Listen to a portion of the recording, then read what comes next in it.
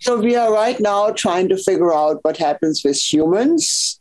We're not doing clinical trials. So what we are doing, we are getting melanoma samples from the clinic, samples that are surgically removed, and we transplant them into mice, and then we treat the mice with fenofibrate, and we see the same thing.